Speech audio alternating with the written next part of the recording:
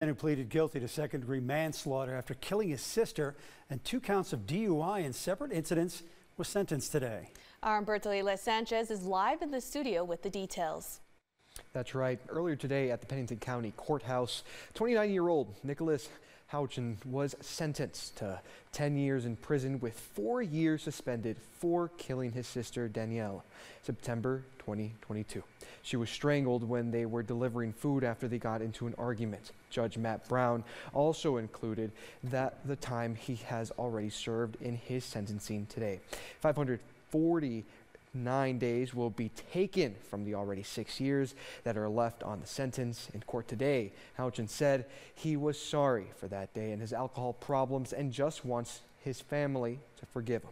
Houchin's father also said he looks forward to the day when his son can come home and they can mourn, also saying that this is a good moment for Nicklaus to get on the right track. Back to you guys at the desk.